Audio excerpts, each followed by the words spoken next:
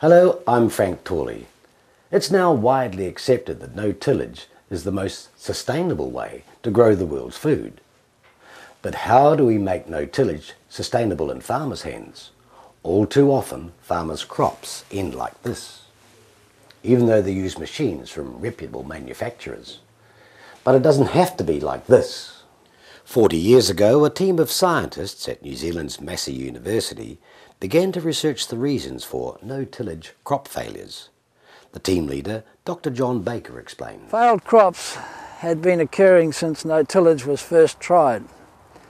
No matter how good it is for the environment, it was obvious that farmers would never adopt it willingly unless it could be made at least as fail-safe as conventional cultivation. We asked ourselves, what do seeds really need in untilled soils? Do untilled soils behave the same as cultivated soils, or do they have different properties? We found they were quite different. Although we knew that all soils have air spaces between the particles, we did not know that this soil air is always at 100% relative humidity, even when the soil is very dry. In fact, it is 99.8% at wilting point, which is when the soil is so dry that the plants wilt and die.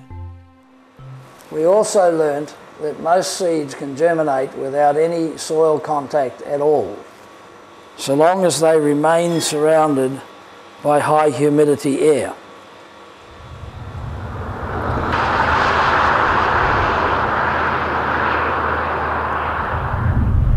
When soils are cultivated, much of the soil humidity escapes into the atmosphere. Seeds then rely on liquid water alone for germination, which comes